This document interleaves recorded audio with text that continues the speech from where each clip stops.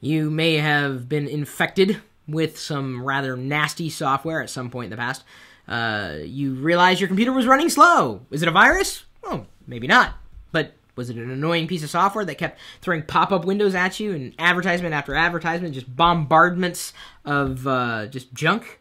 You may have been infected with malware. How did I get the malware? Well, you probably downloaded something you shouldn't have been downloading. It's usually how malware gets onto your system. Back in the day, the only way to get infected with a virus was to, well, to network the computer potentially, but, share floppy disks. And you don't want to touch someone else's floppy disk without washing your hands first. And if you do get infected, it was penicillin, I think, cleared up most computer viruses back in the day. Obviously joking just a little bit there. But malware is still a threat, and it's ever present. A question has been asked, well, who makes malware? Am I paranoid, or are they after me? They might be. Depends on what that malware was designed to do. Maybe it was designed to serve up ads. Maybe it was designed to turn your computer into a zombie as a part of a botnet. Could have been designed to be malicious. Could have been designed to track your every move online. Really bad software with bad intentions. Malintentions. Malware. Not all adware, as it used to be called, is malware, because it just be maybe just serving up a generic advertisement in the actual program window. You guys still call them programs? They're now apps. Well, we've detailed a story about this. Who makes malware?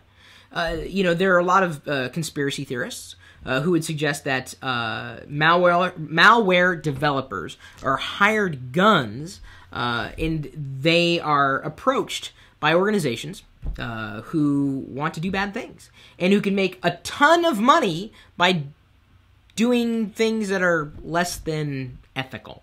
But they don't want to do it themselves, so they go to the developers and say, here's what we want to do.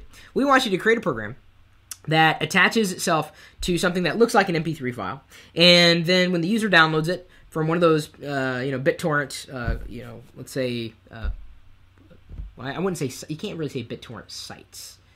Let's just say P2P in general. There's some kind of P2P mechanism, because back in my day, P2P was handing them a floppy disk, but it's got a jacket on. It's clean. It's like a condom for the floppy.